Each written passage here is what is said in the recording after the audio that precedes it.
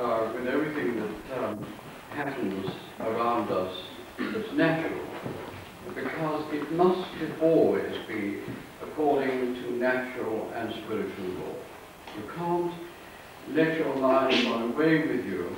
What you have to do is to keep your firmly feet on the ground and study things from that point of view. Now, spiritualism says that it's a science, and they say that because they don't want the sort of airy-fairy attitude towards everything that we see. We must bring it down to basics and realize always that when we are together and we are studying, we will study it always with questions and answers that it fits in naturally with what science says that they've discovered, and keep it onto that question. So people don't sort of think how silly we are. So it does away with does away with understanding of a lot of this nonsense, especially the charcuterie business that you've got to clear out the way once and for all. It doesn't mean to say that colour doesn't fall through us and doesn't come from outer realms, because they do. They come in from the outer. I've spoken to you about how the planetary system affects us, because the vibrations from these planets are affecting the Earth. They come to the Earth. And that is why when you're born under certain signs and certain times, certain planets which are operating at that time are having an effect on you, because there's vibrations pouring in at that particular time. So the whole of life is a form of vibration, and everything is according to law. If you break that law, then it will affect you. It will have its effect on you. And that is what we have to keep in mind as spiritualists, but we can't ask the guides to remove it. The guides can only tell us, and advise us, and give us power to do it for ourselves. So therefore, if we bring music and colour and harmony and all these things, sound together, we realize that that is what life's all about. We are moving all the time. Everything is moving. Even the aura around you is moving all the time. It's changing according to your thoughts. And the more thought you have on a specific thing, until you've accepted it as fact, then becomes a reality to you. And that it becomes a fixed thing until you experience something else and you find that begins to change again. It's the same when you are dealing with people that come to you for assessments.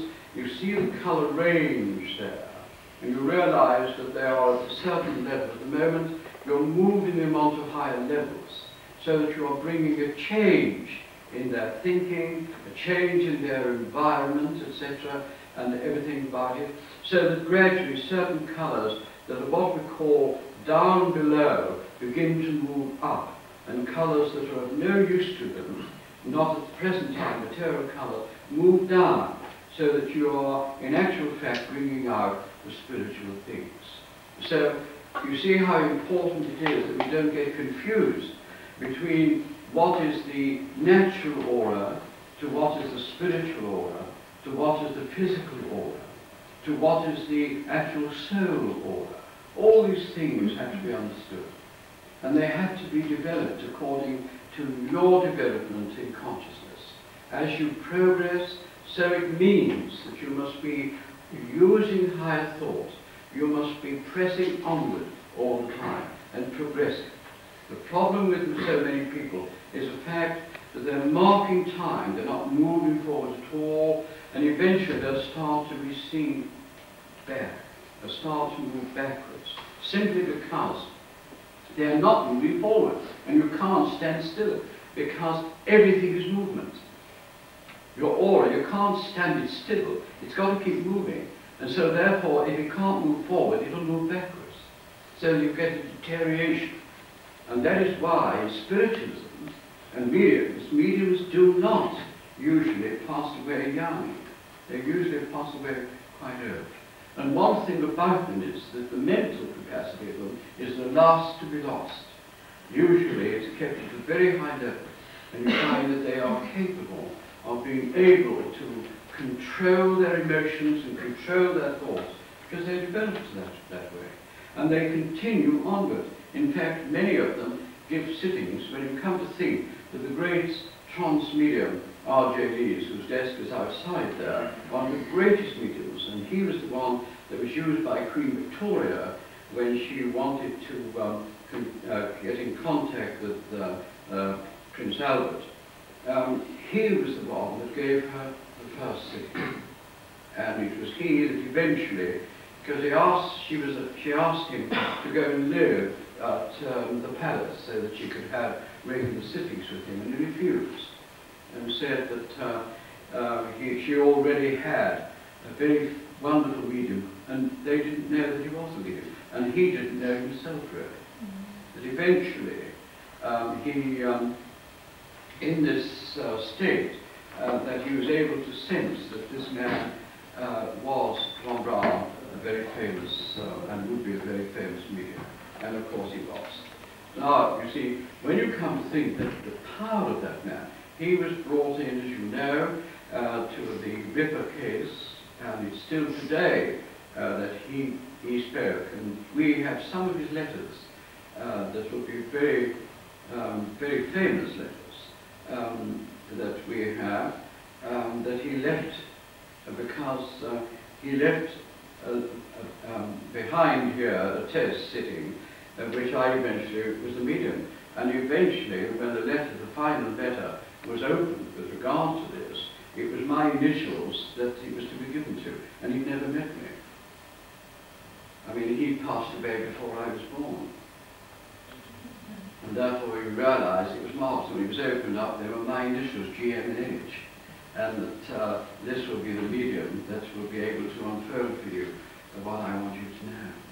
And that was why we have the desk there in his library, because it was handed to this particular person. And I suggested they were left here at the hall. That's why they're in the hall. Now, ladies and gentlemen, here you have a very famous man, a very brilliant man. When he used to go for walks in Cornwall, where he spent a great deal of his young life, he was always mediumistic. And when he was walking along the sand by himself, there was another set of footsteps walked with him. And people used to notice that besides his footsteps was another pair, and yet he was alone, and he was talking to his guide. And his guide always materialized. And his guide used to sit on the chair, that's the red velvet seat, which has the arms that move out by the, that was where the guide used to materialize and sit on that chair. A very famous chair. But what is important, ladies and gentlemen, is the fact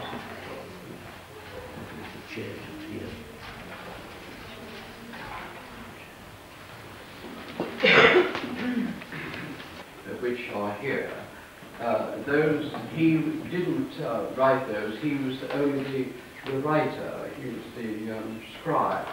He told you that. And it was his guide that told him word for word what to write. And so those books are really excellent books. If you haven't read them, you should read them. Through the Mists is probably his best. But that was written by the guide that materialized and used to tell him what to write. And so he wrote it. And when he was 92 and dying, half an hour or so before it passed, the guide entranced him as he was lying, spoke to his two sons and daughter, and told them that he was taking his father away, and they would never hear of the father again, that he was going to move on to higher work, and that he would only come and give this evidence that I was the fortunate medium to be chosen to do it, and that he'd left everything in an envelope. And it was not until years later that I went to the house and eventually found it. And it was written all in there, and the guide said, "We're taking your father away, his work is over, he will not visit you, there's no need. He's going to go for further work." And he's never heard of again, and he never has, he's never appeared at all. So therefore, ladies and gentlemen, we realize that there was a medium of 92 and yet could still go into trance. And perfect trance, as he was lying there, and the father came to, he was in the unconscious state at the time. The guide came through and said, "We'll take your father away, we'll let him speak to you," and he would say his goodbyes, and just came and spoke to them, and just said, "I'll meet you when you come across." Wonderful. But that is mediumship at its best.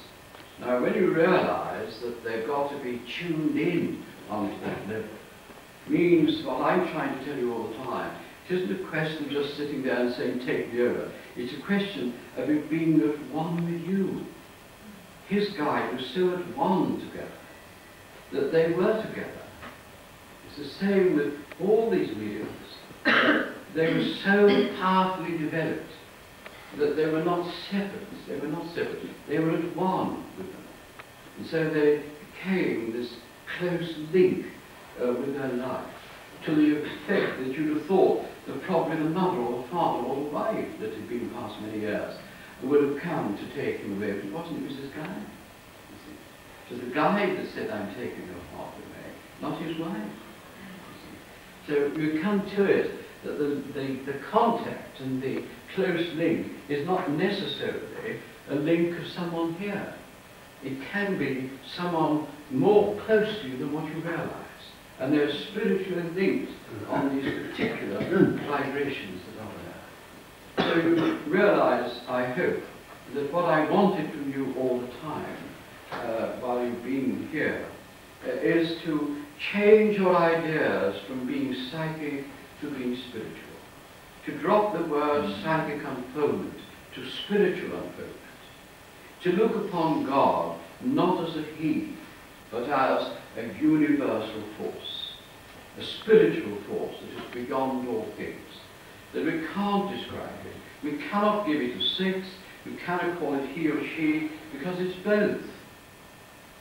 You see, it's the power flowing through you, and where the Christing comes in, which means anointed one, or sonship, if we want to call it that, is because through God, being Father, Mother, the both powers, brings the female to the fact that a soul is to be born, and through the material contacts, then the body is formed for the soul to use.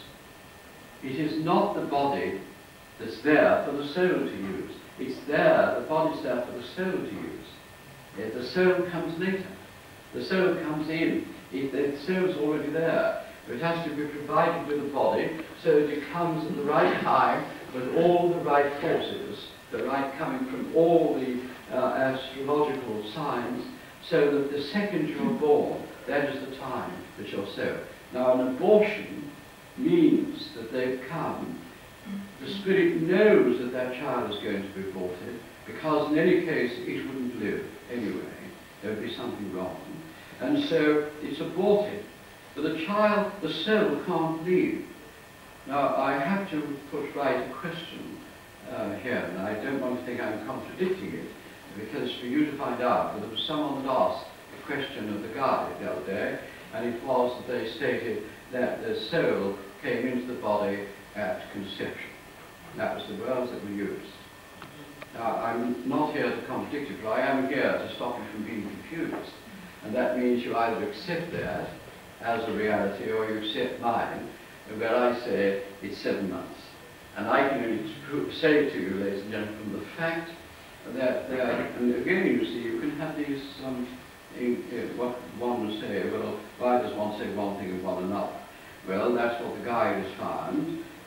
It is not what I have found. I wouldn't argue with it, because I think we must find these things for ourselves and sort it out and realize that maybe on one level where they have accepted their particular experience. But how can it? Because that means that if the soul is there within the body, there, and it has been aborted, I feel that if it's been aborted immediately, there must be also something wrong with the soul. And yet the soul is perfect and is never touched. And it can pass through several bodies and still come to that final body where it can use it. So we've got to consider whether it is possible And you see where you get a 7-month child, and remember there are children that are born, several of them, they usually have a difficulty, but then they usually have to be in the incubator and all sorts of things at those months, and yet the child lives. So it means, you see, that the soul is there at that particular time, but before that time, they usually lose it. And I think it's because the soul is not there. And because the soul must be there for it to be housed within that body. The body comes before the soul continued, the body will die. And it will try again and again. And that is why parents should, after an abortion, unless they feel that they can't, or the doctors state they shouldn't, even then I believe that they should go to a healer or something to find out, or a medium, to find out if they should, and if so, then they should probably have no child because of the soul. If not, it will definitely remain there, waiting until one of the family, close to the mother, probably a daughter or a son, and the same child soul will come. It's got to do, it's part of the law, because you belong to those particular vibrations. But search for yourselves, you see here, and we can only put ideas into your mind. You learn from it, and question the Spirit when they come to you, and see exactly what they do teach you and what they try to convey to you. Now I want to move away from the psychic business onto this deep spiritual business, because I believe that the world is changing, mankind is changing. We are facing a complete new age altogether, which is totally different from the 2,000 years of the past age. We are now in the Aquarian age, and it is the Aquarian age that now is the spiritual age in which we are coming to. And souls now that are coming to the earth are more enlightened than what they were before.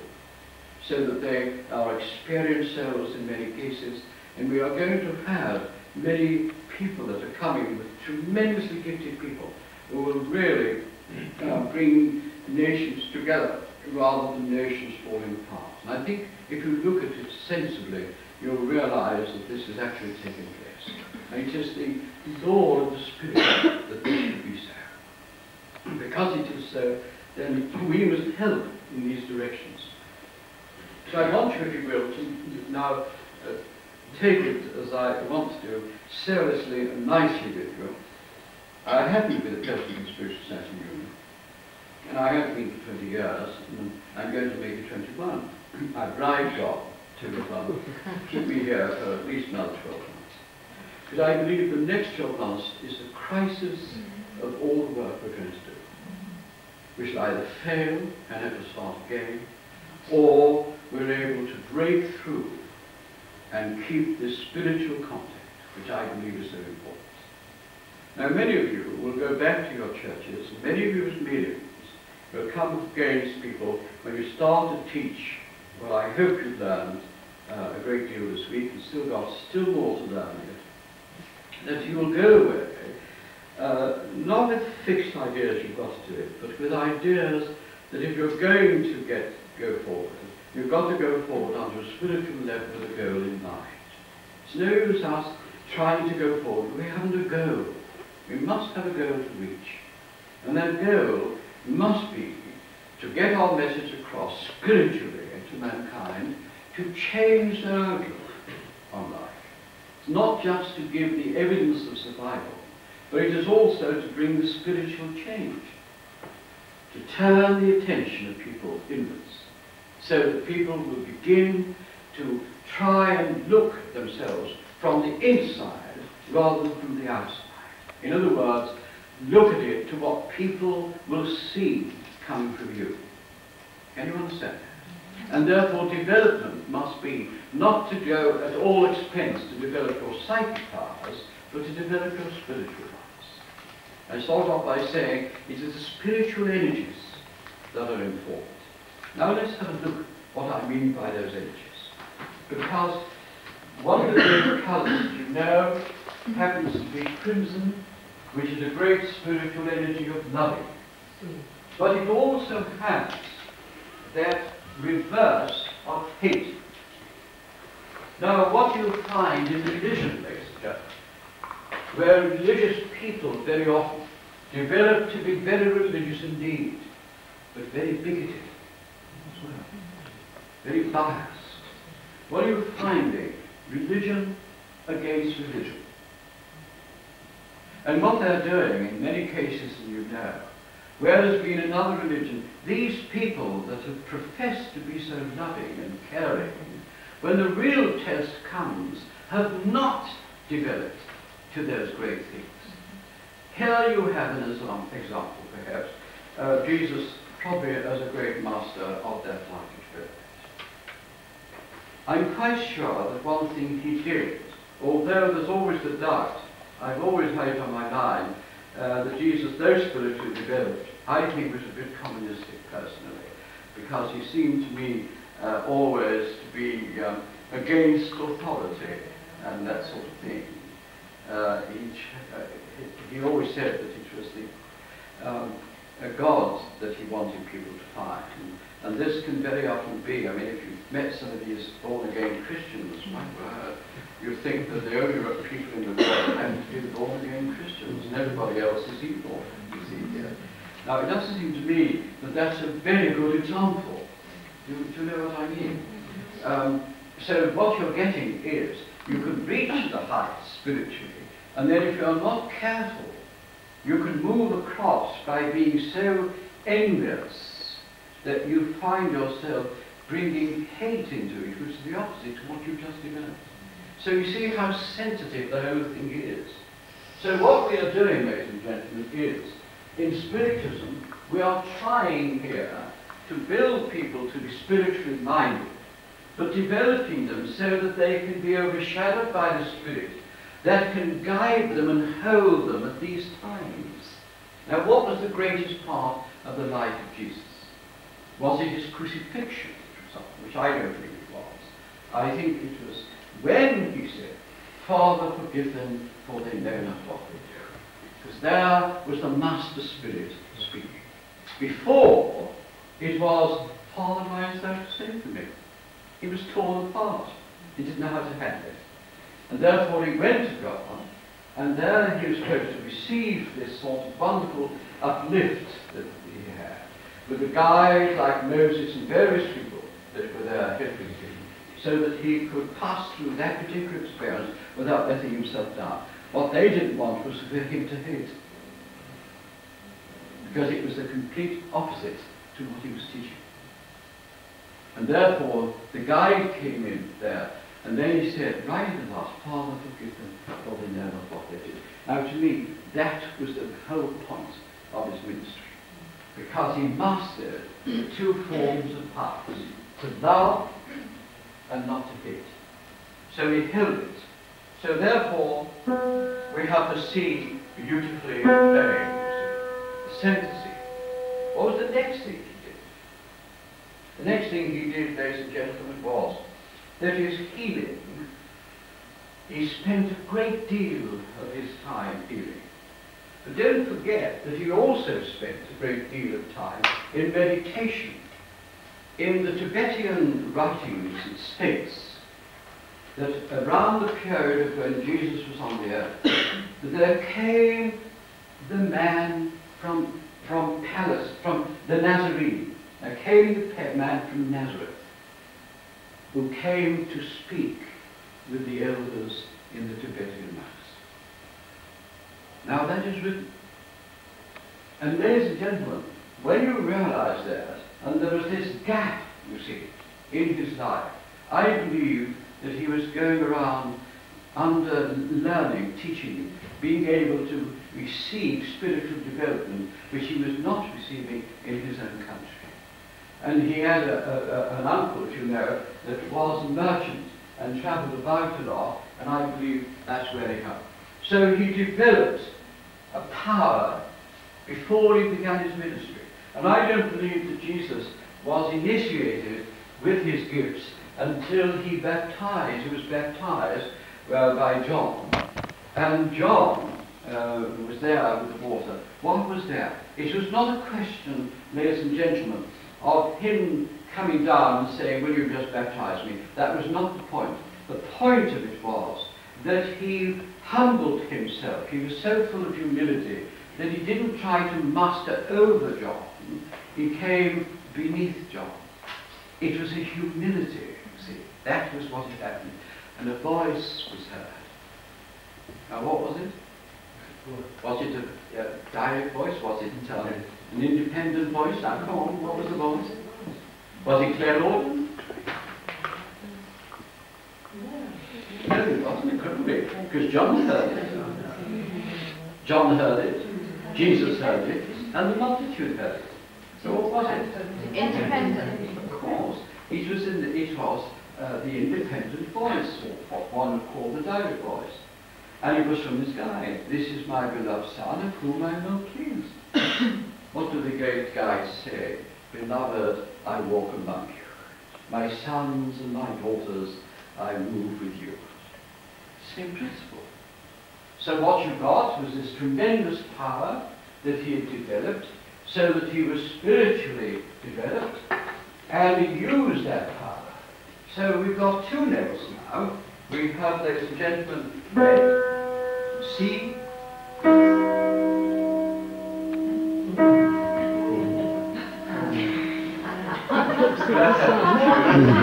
I've had that note taken out. He's off colour today. So you've got two notes there, which I'll use too much. They blend together. So we have two notes now. We've got the crimson, which is all loving or caring. We have the E note, which is the yellow note, which blends entirely with yellow. So we've got those. So let's keep them there.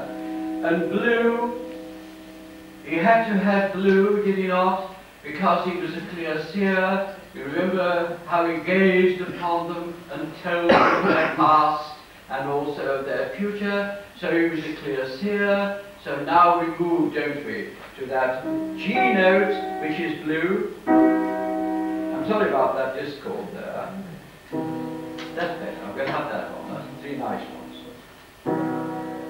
So you've got three lovely notes there.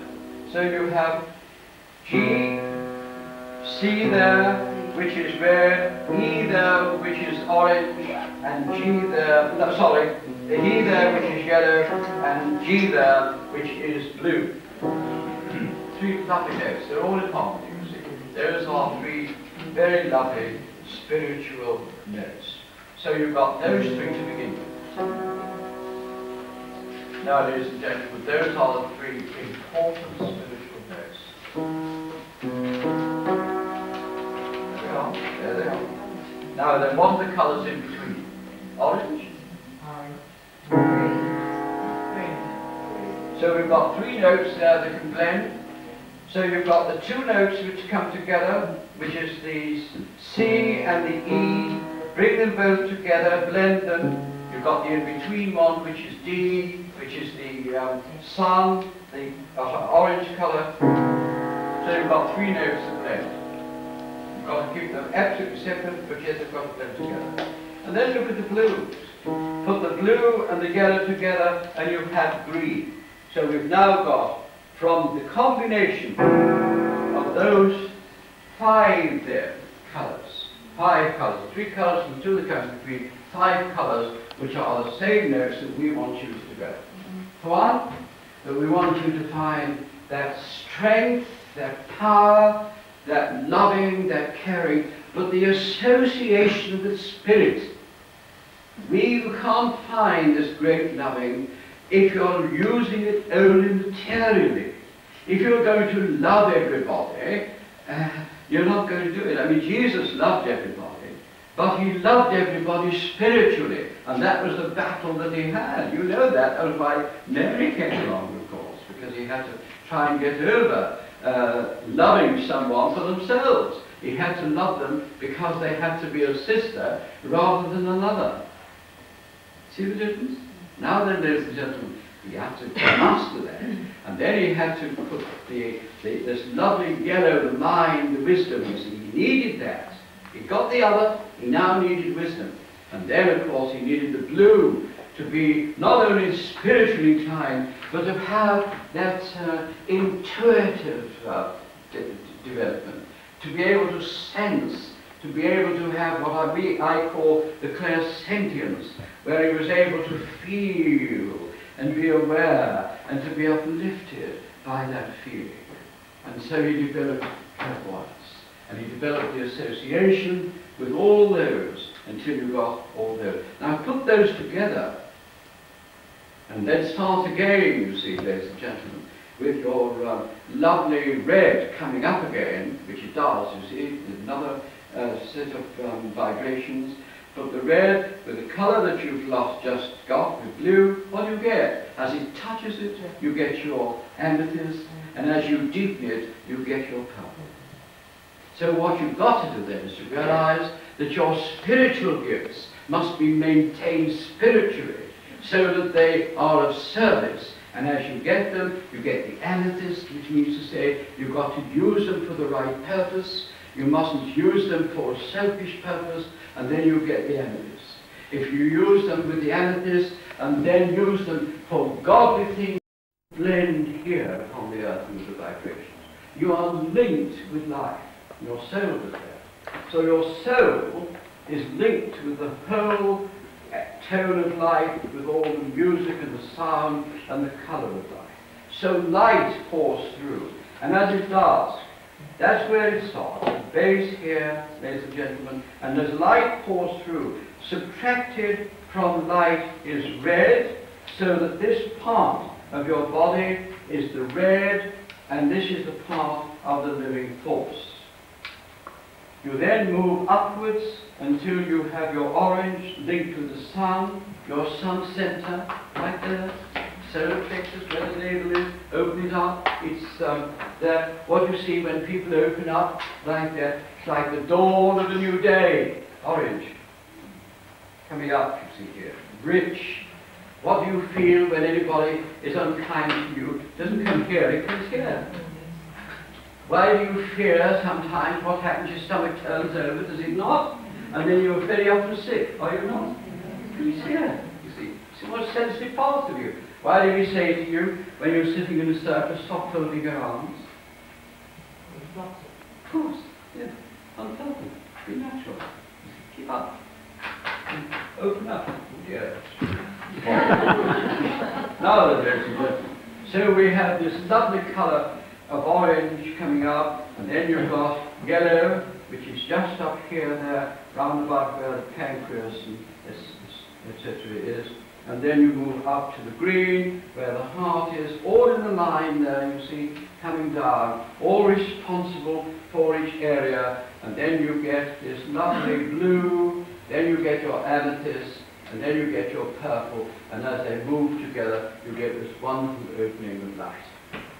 So supposing that, which we want you to do, is that from here, where you're beginning to develop this wisdom, don't forget, just in between your heart and here, where you've both got to brought them together, you've got this yellow ray. Now think about it. Because here, ladies and gentlemen, is your orange ray. Up here, you've got your heart, which is green, coming up there, in between this one and that one, using them onto the spiritual gifts.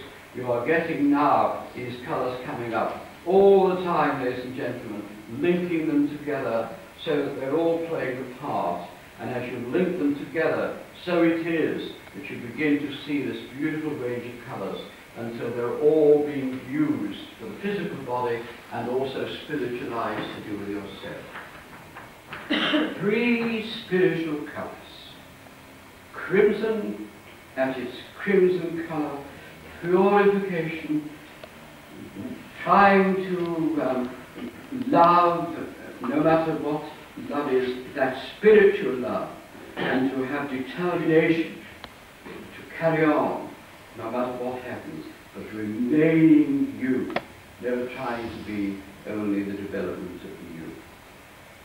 And then you have this lovely yellow of the mind.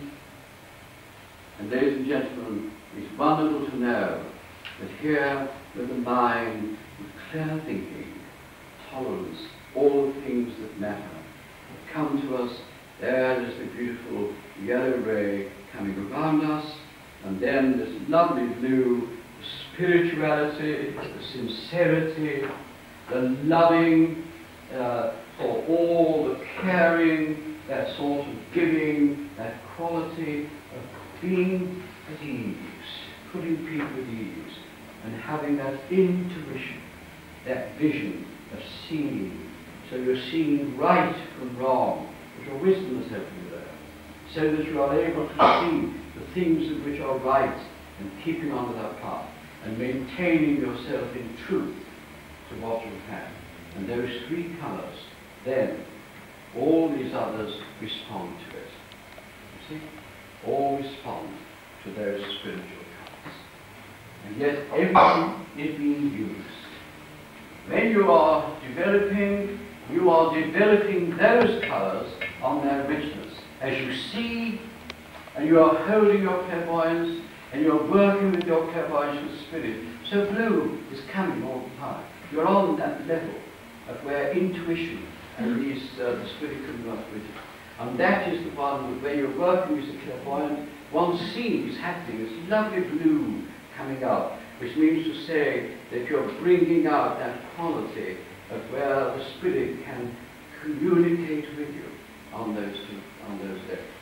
And in trance, one would expect to see not only crimson coming out, but you'd expect to see this lovely yellow coming up, this gold, beautiful gold coming up, where you're mentally and spiritually in contact with your guides, and they are using you, and the quality is coming through. So you get this lovely radiance coming around you, and you see this lovely sort of crimson of deep love, just like around everything that you're getting, shining out in its love. It's beautiful to see. Some of the great trance mediums was able to show us this when they were working, and mediums would often go and watch them just to get this vision of what they could see. And they were just the three colours. And very often as it moved away, you could see the violets coming in, or the purples. But the three main colours were always in operation: the blue, the yellow, and the red. If they turn their attention to healing, you'd find green coming up, and you'd also find this deep orange coming up. So that you get green for service. You're serving. You've devoted your life in service. And there you find, ladies and gentlemen, how these things work. And that's what we look for. And we keep on saying to you, develop these powers, and they are the powers that come to you in the hour of your need. When you're depressed, the guides will come and touch you, and you'll feel elevated. They're moving you onto this level of tolerance and understanding. And they bring that. They touch you with these energies and with these loves. And they come only to touch you. There's no need to speak, you see. They touch you. And as they do, they touch you with great love. Right, Olivia, thank you very much. Right now then, ladies and gentlemen, you can now, I hope, begin to see that you are the coat of many colours. So like Joseph and his coat of many colours, so are you. So I want you to consider yourself as a robe, and these colours are like a mighty robe that you wear. Because in your normal life you come down to your normal aura, which should always be a very nice one, but when you are in contact with spirit, it's though you have a new robe, and these other colours come up and show to us that you have changed from your material thinking and your material living into the spiritual one. And that's what you expect to see when you come into the developing self. My mother used to, when we started, expected us, she would never come in the room until absolutely 7:30. And she would open the door at 7:30. And if she saw from spiritually that we were not prepared, she would walk out and say, "I'll come back when you're ready," and not before. She would not work. She expected you to be in meditation, she expected you to be in prayer, and that should show. If she didn't say it, she wouldn't work with it. She'd go out again. You're not ready for me. And that's right. You don't come into the circle to get ready. You come in the circle to start at the time. You're then ready. That means you're there 5 or 10 minutes beforehand. Not rush in at the last moment and say, I need this matter. That's, you see, because you can't get ready. You're wasting time. Because if you start then at 7:30, it's going to take you a quarter of an hour before you are ready to do any meditating whatsoever, because you're not ready for it. So if you have to start your circle at 7:30, it's difficult, then move it to 8 o'clock when it's not so difficult. As long as you keep it to the permanent thing. So that you do not have these problems. You only give an hour to an hour and a half to the spirit people once a week, and you expect miracles. Then if you want a miracle in an hour and a half, give them the whole hour and a half. Because that's your development. And if you're only on for an hour, do you realize, ladies and gentlemen, that you don't sit 52 weeks in a year, and you know you don't. The maximum people sit is about 48, because you have your holidays, you have your Christmas, and you don't go, and various other holidays, the times you don't go, you will have a rest. Work it out. And then you give an hour. So that's 40 to 48 hours you give in 12 months. And because you don't get anything, you think that you're not, you haven't got it. 48 hours. And most of you forget from one week to another to do anything in between. Do you realize that a piano teacher or a singing teacher that's teaching the voice production, various things like that, will send you back? They would know instinctively you went, that you haven't learned anything. And when you played the piece because you hadn't practiced it, they would know. And well, my teacher used to hit me with a ruler, a little ruler. And I used to be terrified of that. And then she'd grab my hand, you see, here, and make it work. And she'd say, "Get those fingers right." Why did I ever think? And we all had to learn music, because my mother was an organist, and she loved music, and we all had to learn, my brothers and my sisters.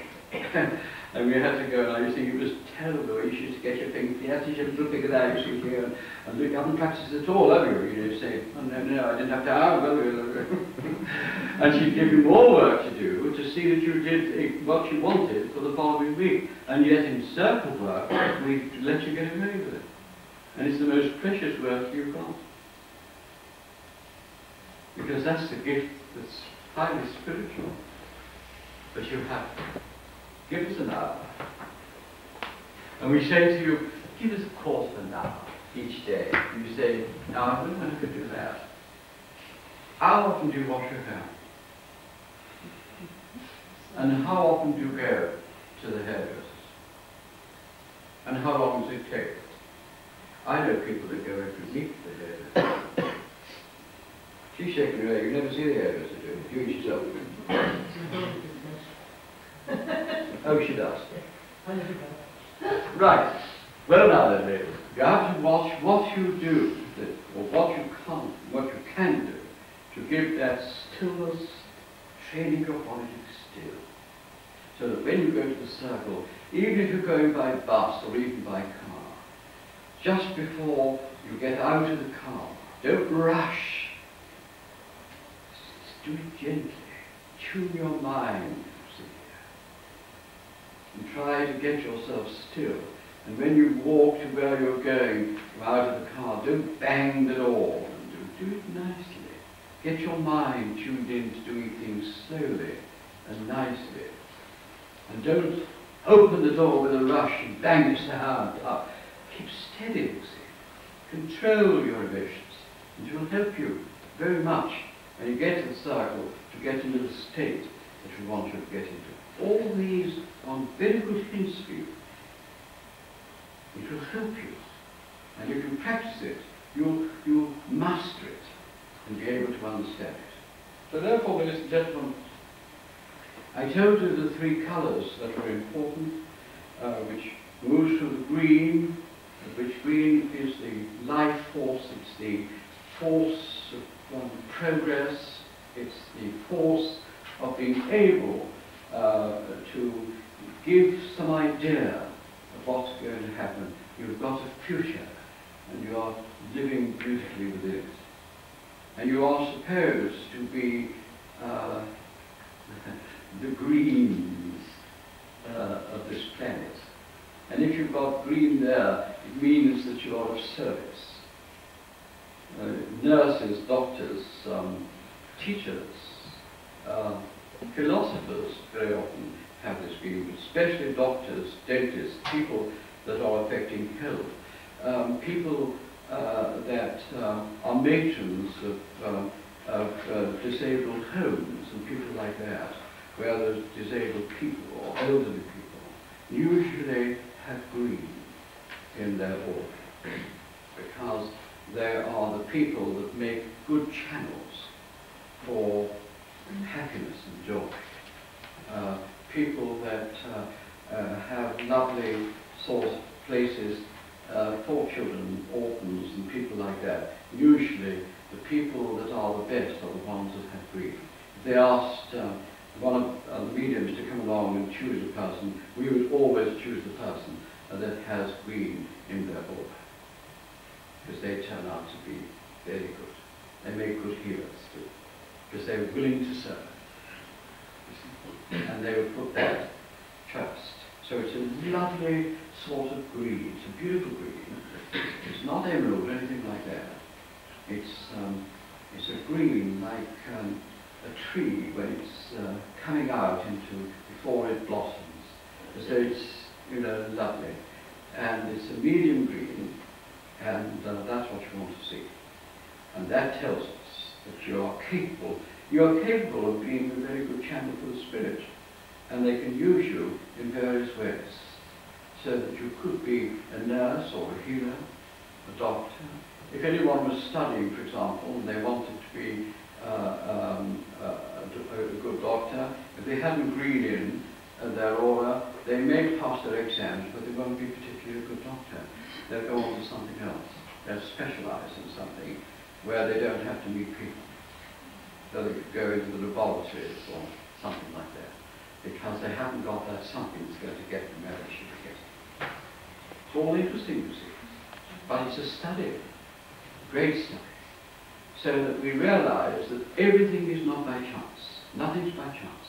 You haven't come into this world by chance. Everything is according to law and order. So you've got the spiritual law, the natural law, you've got all these blending together.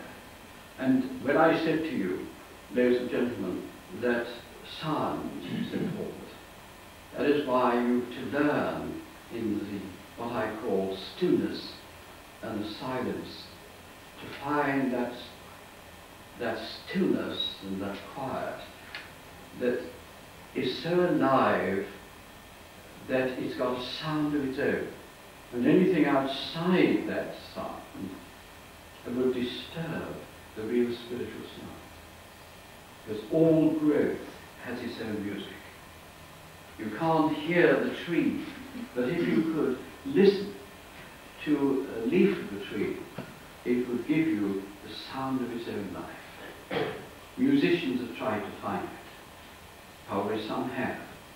But they'll never really find it, because it's a sound that's nothing to do with the sound here. And it's such a spiritual one that my brother said that when he was taken so ill, he could have heard a feather fall. That means that anything material, however light, he would have felt it and heard it, because it's opposite to the spiritual one. I really think that's beautiful. And you've got to understand that. And when you're working with the Spirit, you have got to be the discerner of what is material, which is the feather falling, to that stillness that only the Spirit can come across it. And you've got to learn how to discern that, so that you can find that difference between one and the other. One is material, however light, and the other is spiritual, but they're entirely different sides. And you've got to practice until you've got it. And you've got to feel it as well. That wonderful moment of when the Spirit has overshadowed everything material, and you're lost in it. And someone says, well, describe it. You say, how can I describe it? You can't. My brother said, the only way he felt the stillness was that if a feather had fallen, he would have heard it. Now, how are you going to describe that? You can't. You've got to experience it to find it, to know it. You can't say to people it's like this, because it isn't. There's nothing like it here. So how can you relate it to anything here? The only way you can relate it is by saying, exactly as my brother told me, I could have heard a feather fall. Is that dying? See? And he said, if it is, I'm not afraid to die. Because that was more real than the feather falling. The feather was disturbing. The reality was that which you felt. Now, spiritualism, you see, opens all that for us. And we would have never learned a thing about this only through spiritualism. And that's what's got to go all over the world. And it can. Once we have mediums, that I hope you will be, that will not come and say, we heard all these no's, and they say, well, it doesn't matter. Of course it matters. A no is saying, in other words, it doesn't matter, it doesn't count. Of course it counts. Everything counts. Everything in spiritualism must be positive, not negative. Where have I gone wrong? I've gone wrong. Spirit can't go wrong. How can spirit go wrong? It's a direct law. We are wrong. So we have to look at ourselves again and say, we'll not let it happen. We will do better. So you put it right. And you make yourself more positive. So it is important that we get you right. And important, ladies and gentlemen, all the time that you put spirit as perfection, which it is. It's only when it comes down here and we use it that imperfections come. Because we're not good enough to handle it. We've got to be prepared to make ourselves as good as they possibly can. And what at the end of it? The lovely words that come within, not without. The voice that says, well done, thy good and faithful servant, from inside here. No outer voice, an inner voice. So you meet the point of where the reality, which is spirit, is at its greatest in God. And God within you knows that you've done well. And you accept it. The blending of the two forces. So, ladies and gentlemen, I come now to something very important. I don't know whether I started with this, but I want now to explain to you how spirit comes in the spirit of music and the spirit of everything else. Spirit is within everything. And when a composer, a great character and great ability, composes music, you know that some of the great music and the great concertos are being given to us and composed by composers who couldn't even hear, absolutely stone deaf. But yet they've given us the most perfect music. Aha. Let's go back. The sound of music that's opposite to the sounds here. Your ears catch the sound of the feather falling. But your spiritual joy hears the sound of music. Nobody else can hear it, but you can. These composers didn't need to be able to give us, ladies and gentlemen, to hear its sound. Their music was so filled, they knew what was C or C sharp, or whatever the case may be.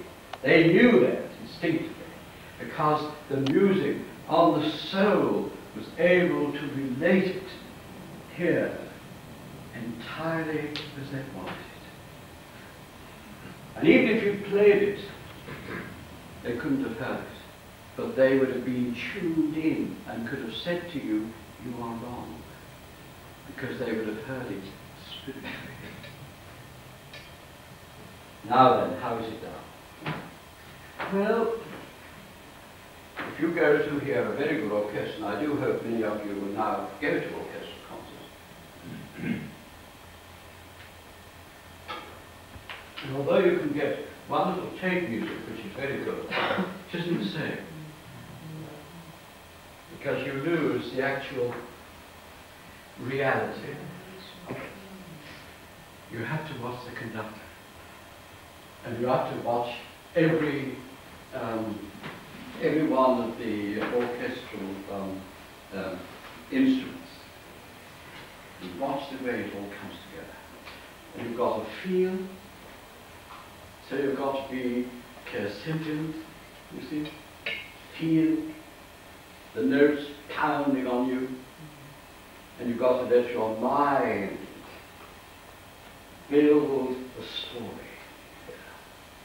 And you've got to blend with the conductor, because you'll find the conductor will lose every sense. He won't even know you exist. Just like musicians. We forget you. We have to come down to earth by watching you. But we have to try and look at you exactly as a conductor would, because we are trying to build heaven and get the harmony so the Spirit can come. And the more we can bring you into it, so it becomes more of a reality. The Spirit becomes more real, and they impress themselves tremendously upon us. Now, once we realize that we can lose ourselves, what you want to do, ladies and gentlemen, is to watch the conductor and watch the way in which he takes the whole and brings it all together. Even one slight mistake that probably 90% of the people that are listening wouldn't even notice. If you found it, you would notice it. There's something wrong. Because you feel it. And you know the conductor was aware of it. And so the conductor the whole time is keeping it absolutely together. And then watch your clairvoyance.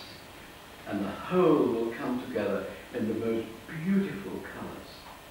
You'll find the richness of colours that come along there.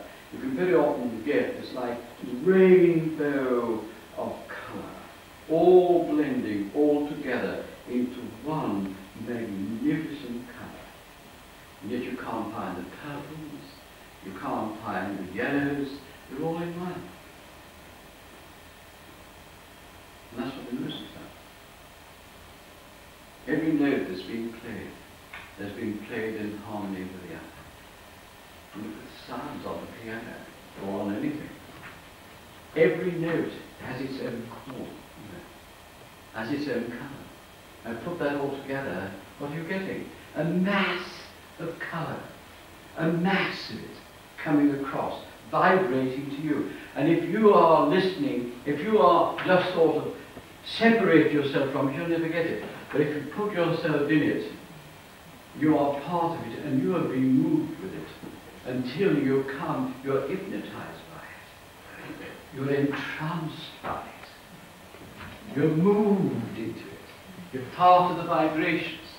And when it's coming to its crescendo, you're automatically moved with it until you find yourself as though standing up applauding when it's ended. You've done it. You've got right into it. And it's this inside you that's doing it. And you are linking up with that which is inspired. That music was already in spirit before it came here. There's no new music.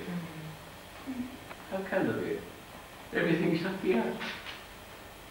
The whole of everything is here. All this is coming towards you. And that is why composers have to be people that feel. They're clairsentient. They have to feel, they have to sense. It has to come from inside them. And where's that coming from? It's inside.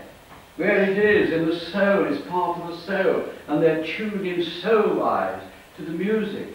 They compose it. And the conductor has to find that. And good conductors do. Then you know how to move into it. You see it until the whole is a blaze of colour. It's coming to you all the time. It misses you if you're not tuned into it, because it can't reach you. But once you have let it, it reaches you. Yes? I have a question. I usually do modern classical music. Sometimes it's me being one of those people, and I have a hard time finding the harmony. I just would like to stick my head in the sand or something while that's going on. Is there something wrong with me, or is it that I just don't understand? No, it's just that you haven't just at that time mastered the thought behind it. What you've got to do is not only play it yourself, but you've got to play it as you feel it. And very often you've just for a while got to forget what it's telling you. You've got to feel it so that you are getting the music to talk to you. In other words, let the spirit of it move to you, and then you express it in your own words. Supposing, ladies and gentlemen, and I want to put it to you, everything's the same. See, I want you to realize that mediumship is like being a composer. You are receiving from spirit. Now you've got to talk about it. A composer is listening and is lost in music. Have you noticed they won't allow anyone around them? And have you heard sometimes what they do? They go out into the country, miles away from everyone, and they can even tune in to the whistle of the bird and interpret that to music. They can even tell us, can't they, how the water over is giving the music.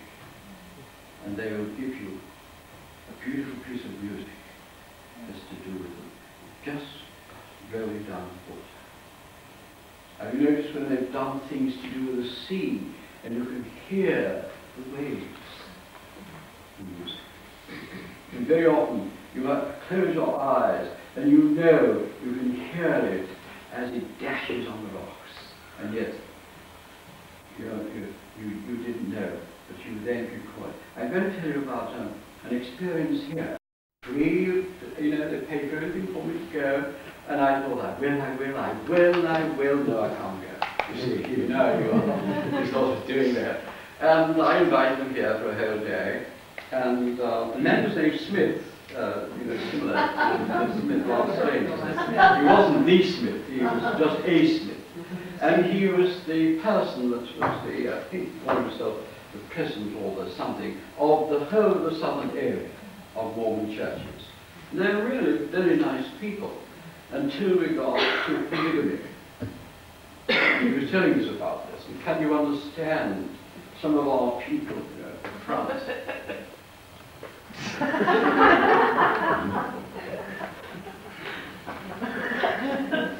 And they don't allow coloured ministers. I don't know whether you're aware of that. They will not allow anyone as coloured to be a minister. And of course this came up in a question. Can you imagine? I mean, the nostrils were sending out flames like nobody. I was burned, I'm sure I was. But they answered it very well. But he happened to be a violinist. His wife happened to be a cellist. And the man that brought him happened to be a pianist. So they gave us in the evening a concert. Were you here, Peter? No. Do you remember that? Yeah, we had them in the sanctuary. No, we had them here, in the hall. We did have meetings. He took the lecture in the sanctuary, yes. But we had them sitting right by the window there, and we were all in the hall, sitting round, listening to this lovely music. And I gave everybody paper. I said to them, I don't want you to tell them what the music is at all. And they said, why, things? And I said, well, do you mind if we have an experiment? I said, but a nice experiment. Not to check you to see how marvellous you are, or how many mistakes you've made. I said, a lot of these people don't understand music anyway. But I would like them to use their powers, and you know we do see things. I said, and you know Smith did, so don't argue about it. And so they smiled. And we got on very well. I mean, they liked being here. We really fussed them very well.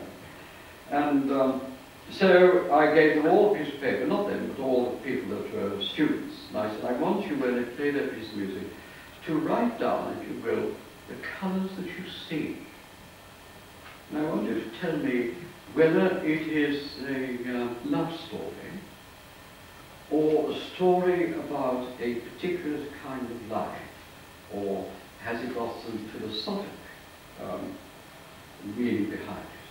Well, could you imagine trying to listen at the same time? It was very interesting to watch. And you could see others.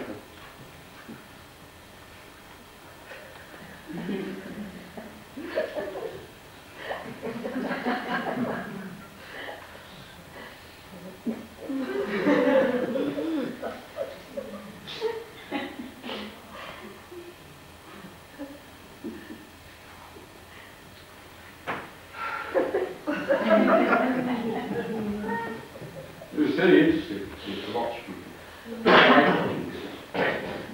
Such a marvelous story. Anyway, ladies and gentlemen, at the end of it, which was quite interesting, I said, now, Mr. Smith, you are going to answer these questions. So I want you, if you will, I want nothing to do with it at all.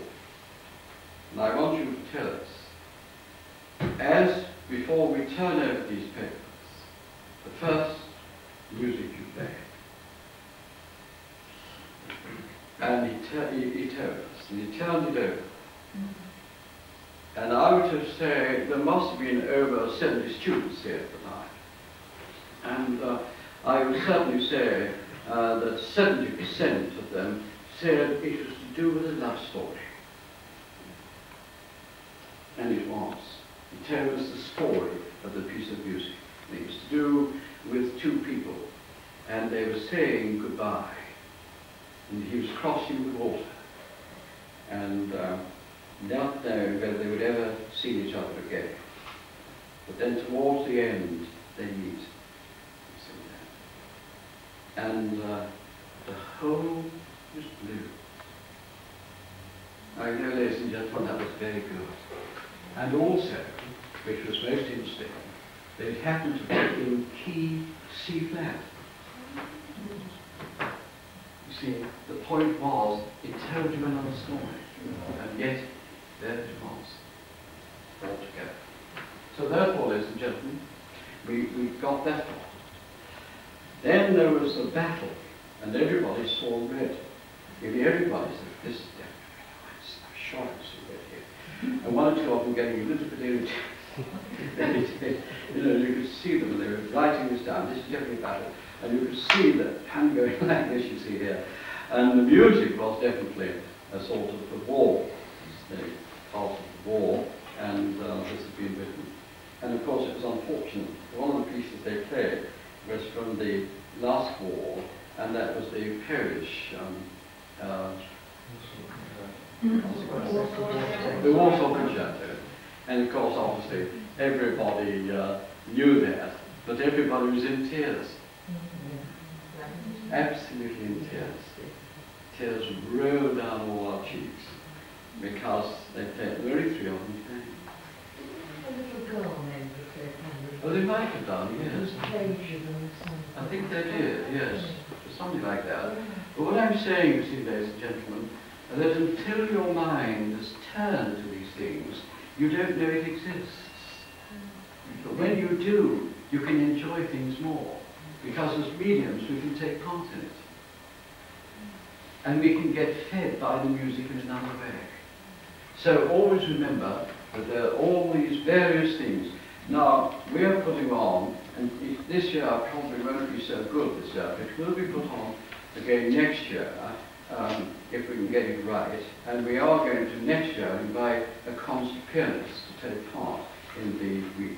It's going to be called Symphony of Spirit. It is on this year's course, but unfortunately we haven't got it because Jill Harlan was going to do it.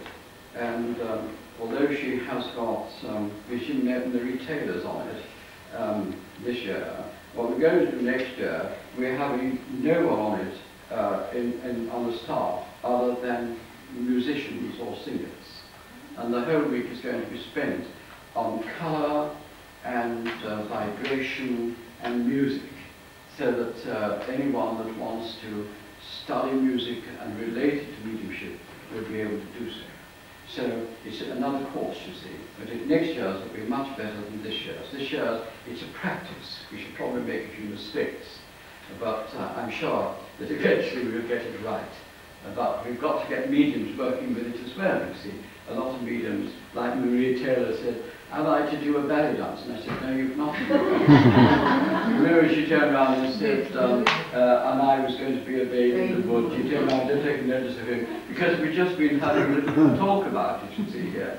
And I had said to her, heaven knows what we're going to do with you on Symphony of Spirit. And she said, well, you know, I haven't always been this big. I said, well, all you need to do is turn around a few times and let all your facts, as it wobbles, take that's the music. So she said, and I'll do that as well, you see, because she's very good fun. So I said, well, and of course, Jill Holland is a very great friend of mine. She's marvelous. She's got a wonderful singing voice, as you know. So I said to her, you know, I don't think you're on the right track at all. I said, I want you to learn how to come on with handbells and two big things here, and a trumpet and everything else you see here. And I said, and you'll come and say, anybody know Bill?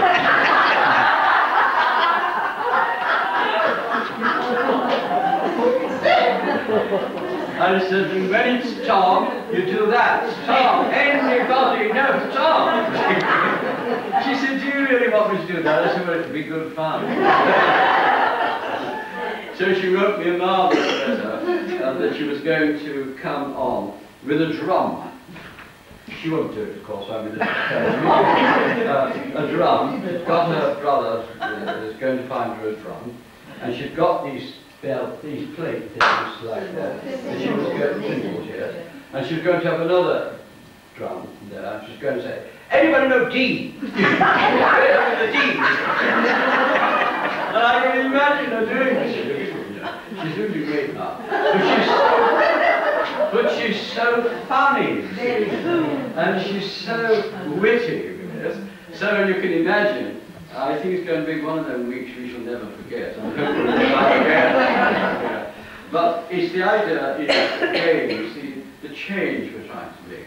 What we're trying to do is to get our courses now more advanced. There's too many courses, bits of this and bits of that, that are getting us nowhere. And what we need to do is to get them all sorted out so that we've got a range of them that will follow each other. You see? So I feel that on the symphony of spirit, we can deal with colour, we can deal with music, we can deal with sound, we can deal with various, especially clairsentience, you see here. I think we can really get clairsentient coming very, very well. We've got our healing ones, as you know, that we've done this year, that we're repeating next year. And in those particular ones, we have got alternative medicines working with us. And we had a most marvellous week, one of the best weeks I can remember. And we had specialists here doing all various things, and they work wonderfully well. So what we're trying to do ultimately is to, which I hope will happen one day, is that we will have our own hospital, so that the spiritualists can have their own treatment using alternative medicines, because they're very important as we do. So that we don't say we can do the lot, we can't. We must use everything else as well. And so the idea is that we're moving away from the sort of things of the past and now moving forward, so that we're getting more specialized training, and which I hope you'll enjoy. Now you see why I have brought this up in here, because it's part of all development, and sound is something you will understand. And I think sometime it would be lovely for us to have our own sort of concerts or arrange concerts, so that we can specialize and get our people that are interested to be able to come and see the spiritual side of music as well as the listening to it in the normal way. And I think if we can begin that, we should draw people that are musicians along there to see it and to hear our side, And I think gradually, because they are very spiritual people and should be, and must be, I'm sure, I think they'll move closer to us. Why is it so many singers are spiritualists? And why is it so many actors and actresses are spiritualists? How many, when you realize that many of them come to us for sittings, will tell you that when they're playing a part of someone that has passed over, that's a real person, they're playing that part, that they very often feel the presence of that person. And it brings them into spiritualism. And it's because they've created that situation where that spirit can enter. And they become clairsentients. See how important clairsentience is, putting it in its correct place. Whereas people say, I'm not sure, because I don't know whether I see it or not, but I feel it. And they say, I could be in my own mind. Now, clairsentience, as we're just teaching it now, explains that it is a gift to be able to do that. And that if you do it exactly like that, you can perfect it. Now, are there any questions, please? Yes? About colour, is it not also that colours is something personal? What you feeling in green, for instance, doesn't necessarily to be the same as somebody else feels in. You mean if you like a colour, are you saying that? Now, for instance, green. I always have the feeling that green is the colour of balance, because everything in nature is green. Well, yes, so yes, yes. But for somebody else it can be something No, green, you can put balances there. Yes, balance will come into it. It's harmony, and if you get the right balance with any colour, you'll get the medium colour. You see, green is a progressive colour because it's a colour of life. And that is why God chose to colour our earth with green. And therefore, there always has to be green. We always have to have green. And it is a very soothing colour if you do it. As long as you don't have the dark greens, you see. It has to be this living green. And it's soothing, and the people that have it are usually that type of person, very soothing, got a very good bedside manner, which I said. Usually the good nurse that also keeps you happy and gives you strength, and that is it. If you're thinking of balance as sort of keeping the balance, if green gives that feeling to you, then that is great. You can describe what green does to you, but it doesn't have to be. You've got to say which green it is, not sort of say, I don't feel happy with green, and then show them a dark green. What about the lighter greens you see here? And people very often like red, will go for red and say, oh, I can't stand that colour. And then when you say, well, choose of those colours, which is the one you dislike, and they choose this red. And you say, well, you should dislike it, because that's the impression that colour should give you. Therefore, remove it if possible, and replace it with something else, you see. I must tell you a very true story. It is one of our mediums that was here, and I trained them all with colour. And I said, look, the easy way I think we better do it is we better go and buy some ribbons and get the right colours and say to people, choose some colours, you see here.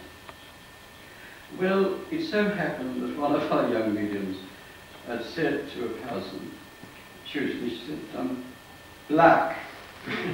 Well, you can well imagine, he was horrified to see that had chosen black.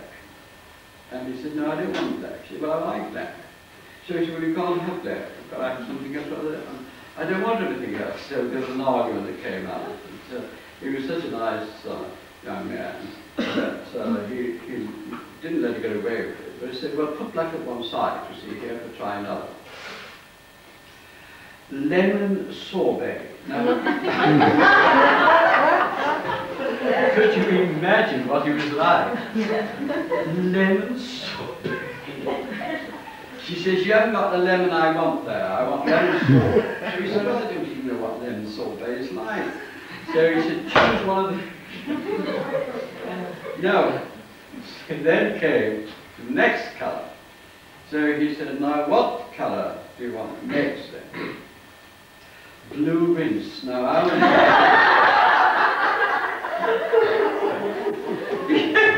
blue rinse? So she said, yes, I like blue rinse.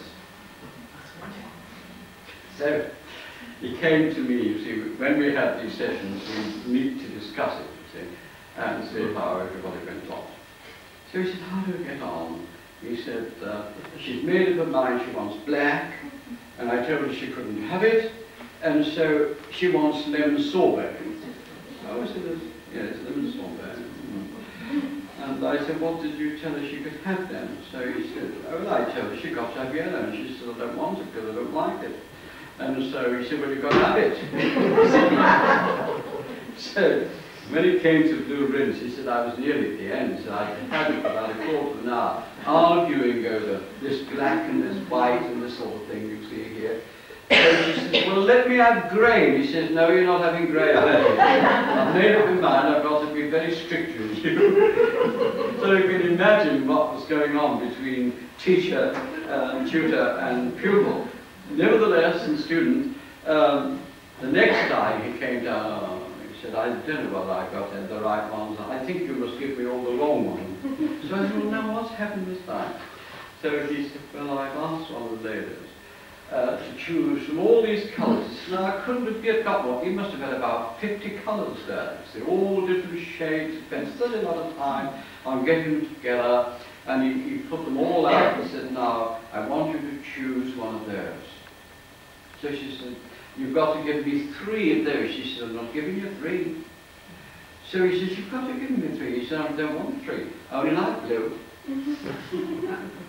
He said, well, it isn't what you like, what you're drawn to. I only try blue. So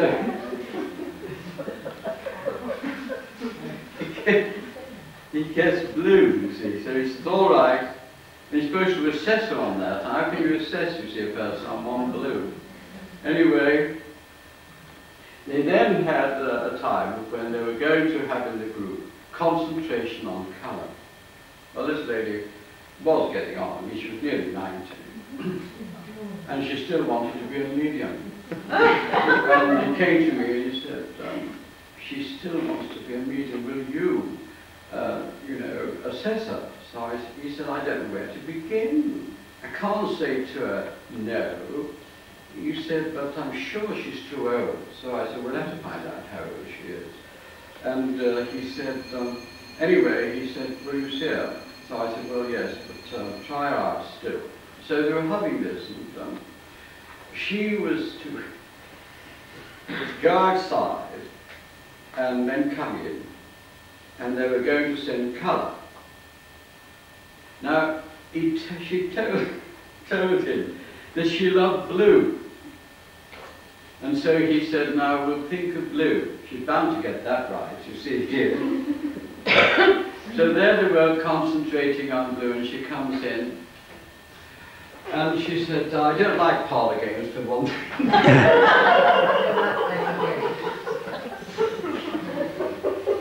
And he was trying to be very helpful. She's passed over now. Nevertheless, there's him. So he said, now, tell us what colour you've got. Well, I thought to myself it could be blue, but I thought, no, they won't give me my colour. They'll make it difficult. I bet it's red.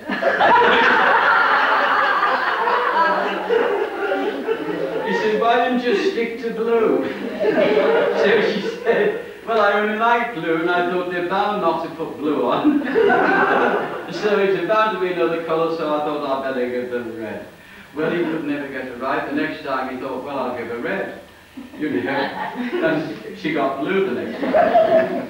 And then another time, when he decided to try out again, he said, look, I think we'd better, well, have blue. You'll never guess what she said. Dusky pink. You can't win, you see, with a lot of these things.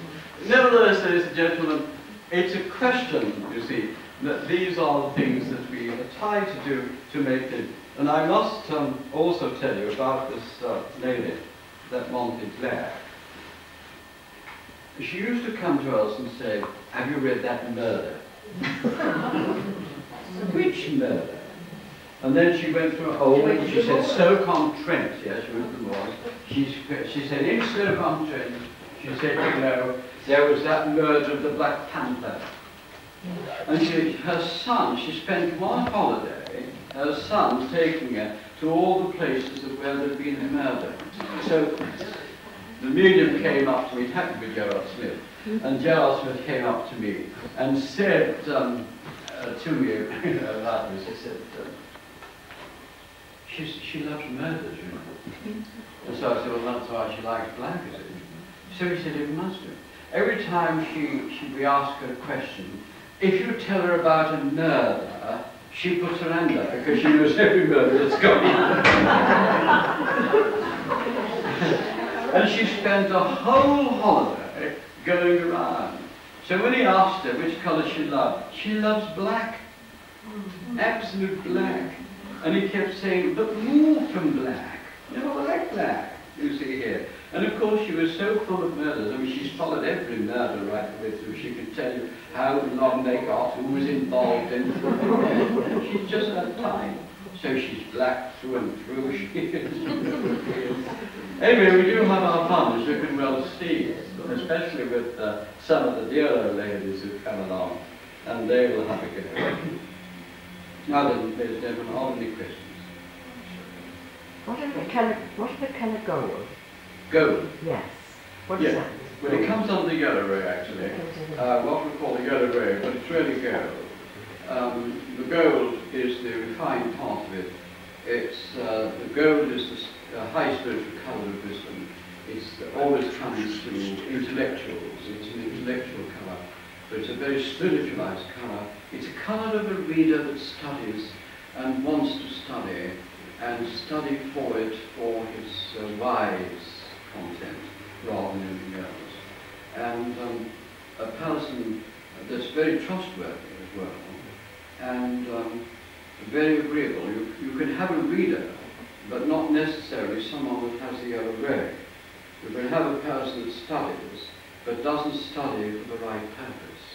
Now, when you get someone with the gold ray, or comes under the yellow ray, not only do they make very good healers, because it's a very good healing ray as well as gold, and because it's very good for the nerves, very good, and it's very helpful. But it's a spiritualized colour onto a very high level, and usually trance mediums and people who are very inspired get there. If they're pure inspiration, then you get yellow with blue. So over the top you may get a very faint green, but the yellow and the blue they must have. And they're kept separate because it's better to keep them separate. So that the blending of it doesn't go immediately into green, which will take you away from the two real colours, which is yellow and blue. You must maintain those all the time, and let them blend on their own for further development rather than part of just blending. All right? The gold comes under what we call the yellow ray, and we don't call it the gold ray, they always call it the yellow ray, but it is gold. What about silver? Sorry? What is silver? Silver? Yeah. Well, silver is outside what we call the range of colours. It comes under a light colour, usually a person that is tuned in quite well. But you definitely get it more from the spirit than you get it from an individual. Silver from the spirit means someone that has moved into a highly illuminated presence. But he said you could see silver when you went in trance. Yes, and usually, as I say, it is involved. It's usually a spiritual light, what we call a spiritual light, rather than a ray that can come to you and I. It usually comes with someone in spirit. You can get guides coming under what we call the silver ray, and very often they've been called that. They've come and said, my name is Silver Ray. And we are aware 3 or 4 guides that came under that ray. And it's usually a spiritual one, from spirit more than from here. All right? So you then have to interpret it from the spirit side. There's the spirit light. Because there are spirit lights besides the order lights. which are separate from the ore. And silver is one of those. So is 5 plus 1? Yes, 5 plus 1. Sorry.